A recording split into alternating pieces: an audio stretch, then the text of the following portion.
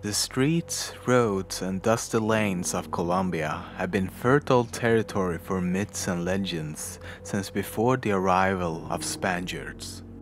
Tales of La Patasola, a one-legged wailing banshee that forever sought her child, and of El Duende, a backwards-footed goblin that led travelers to their doom, nibbled at the corners of journeyman's ease for centuries.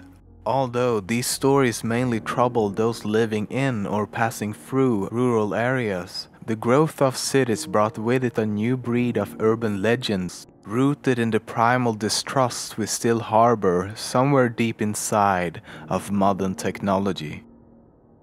An example of this is the phantom bus that allegedly roams the city's streets at night. Supposedly, young women who board it alone are found mutilated in overgrown outlying fields a few days later, a frozen look of abject terror illustrating the moment of their last, tormented breath. That being said, given that you're certainly not a young woman, at least not the last time you checked, and that it's 5:30 on a Tuesday afternoon, phantom buses and handicapped gremlins are the last things on your mind. You've been using Bogota's public transportation system for over 2 decades, and your greatest concern is that the traffic levels have become all but unmanageable since the last mayor took office. However, home is about 80 blocks away, so your only choice is to wait until the right bus comes along. Walking would certainly take longer than putting up with any traffic jam. When the bus displaying the route sign you're hoping for shows up, its advertised fare is 200 pesos lower than the standard going rate these days. This usually indicates that the vehicle in question is older and a bit more uncomfortable than most, but no bus rider in history of the city has ever given a damn about that. Folks that consider themselves richer and above this mode of transportation pay 7 times as much to get around by a cab, and statistically expose themselves to a higher chance of being mugged or robbed. More power to them, right? Never one to avoid seeking further discounts, you ask the wizened driver if he'll let you on for 1,000. The wrinkled, musty-looking man's eyes never leave the road as he silently takes your bill and slides it in the purse hanging from the bony gear stick. Satisfied, you turn your attention to the cabin. What would make this ride ideal would be an empty seat. Curiously enough, considering the time of day, there aren't enough passengers aboard for anyone to be standing. A few available spots are in sight, so you choose one on the left, towards the middle. Both the aisle and window seats are free, and you sigh contentedly as you sprawl out on one with your knee nested on the other. This particular trip should be over in no time.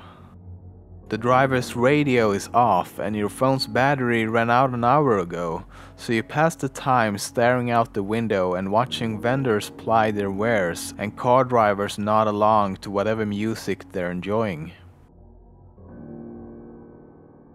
Your position eventually starts taking a toll on your back, so you straighten up and take the chance to examine your fellow passengers. None of them seems to be riding together, given that everybody's quietly facing the front of the bus. They're also all uncommonly old, not in the sense that they're all over 100, but in the sense that nobody seems to be under 75.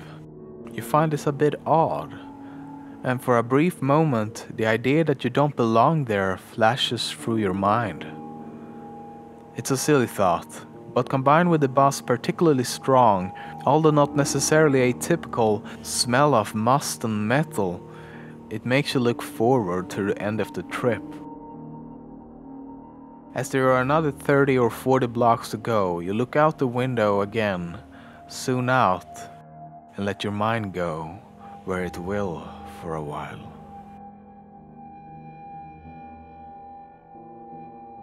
The sight of Packett's bakery pulls you out of your reverie 20 minutes later. You get up and make your way past your silent companions to the rear exit, where you hunt for the little silver button that will let the driver know that you've reached your stop. As you spot it above the door, you realize that nobody's boarded or left the vehicle since you got on, which is particularly weird for rush hour. Shrugging it off as a weird coincidence, you press down on the button and grab onto the... You're sitting in your seat, facing the front of the bus. What? What the hell happened? You look around and see that everybody's still where they were a moment ago. Trying to make eye contact with them is fruitless, since they all seem to be lost wherever it is that old minds wander. The thought of saying something runs through your head, but you decide against it. What would you say anyway? You were probably so zoned out that you simply imagined getting up to ring the driver's bell. That's probably it. Your daydreams are occasionally so vivid that leaving them is downright startling. Besides, you're already 2 blocks past your stop. Call it a weird thing that happened on your way home or whatever. But for now, you should just get off the bus. There's no point in having to walk back too far. You once again get off your seat and head for the rear exit, somewhat unnerved by the other passengers' stoic disinterest in everything around them. There's the button, right where you remember it. Except that you can't remember it, of course, since you've never actually been back here. You probably saw it when you got on. After grabbing onto the guardrail, these bastards occasionally decide to stop on a dime when you ring. You look towards the driver, put your thumb on the button, and you're sitting in your seat, facing the front of the bus.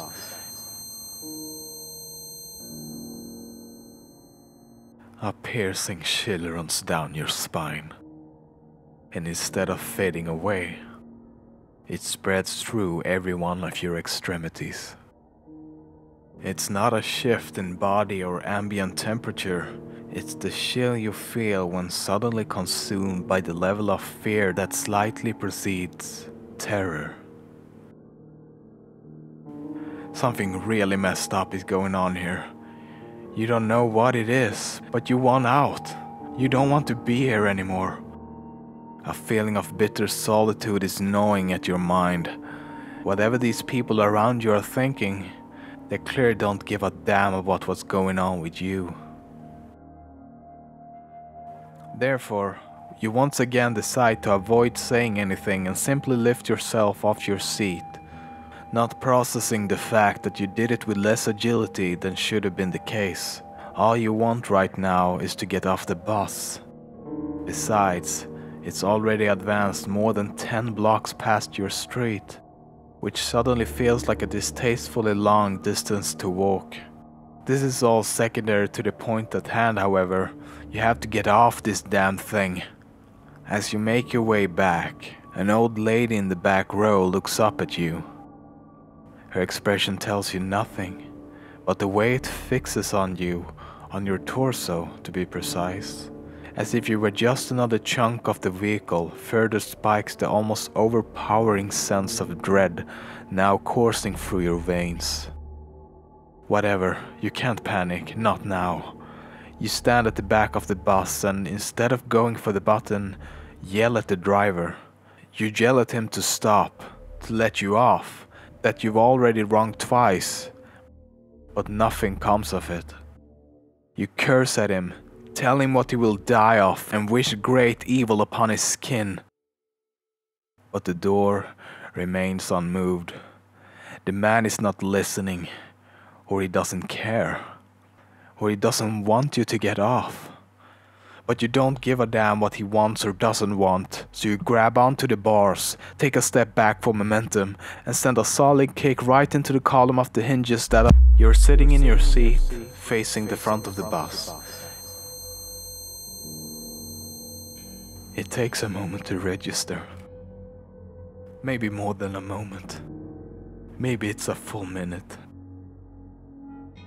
And as you realize that the bus doesn't want you to leave, you also realize that your right knee hurts with an unnatural, piercing sharpness.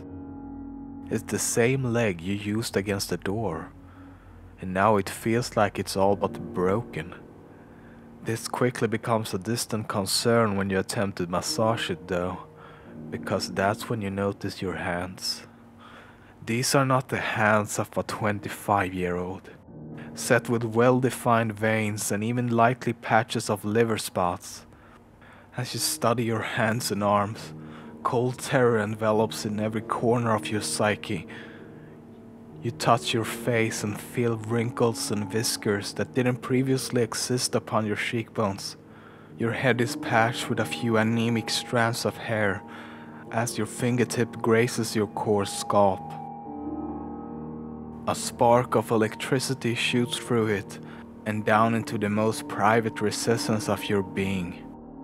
Your eyes dry up, open wide and unbelieving, and you feel a 7-ton lump of horror coalesce in your otherwise paralyzed throat. You must leave this evil bus. You must leave it at once before it finishes what it's begun. You carefully make your way off your seat. No need for any further injury, and head towards the front, towards the driver. Perhaps you can reason with him, or perhaps you can club him to death with a flashlight or something, since there are always a variety of trinkets and gadgets at the front of... You're sitting in your seat, facing the front of the bus.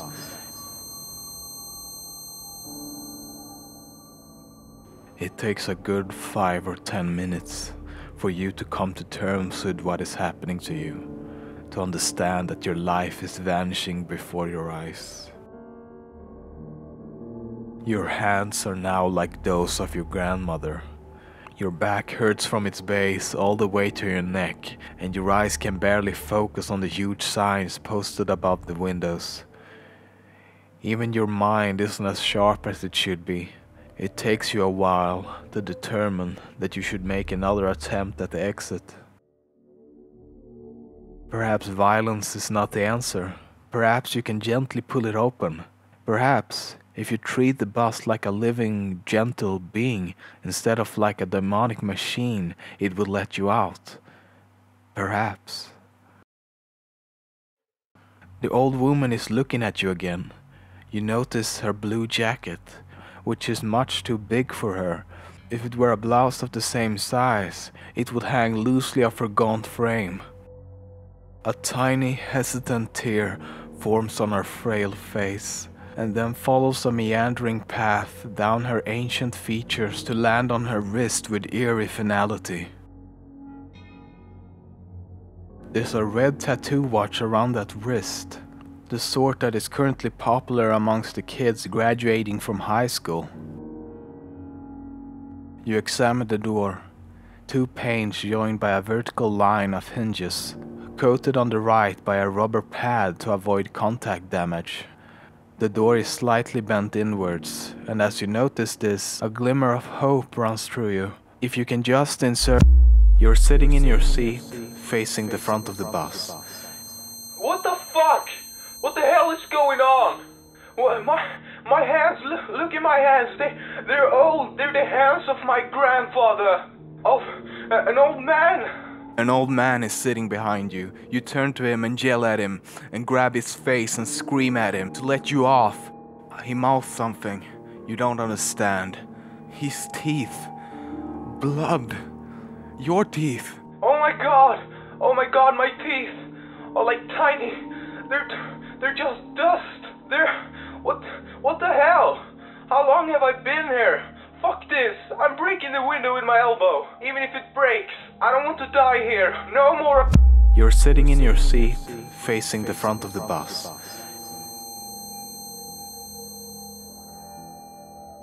After a long time, you glance down at your hands. They are the gnarled, rheumatic, blood-splattered claws of a hag that's seen more than one generation's share of horrors.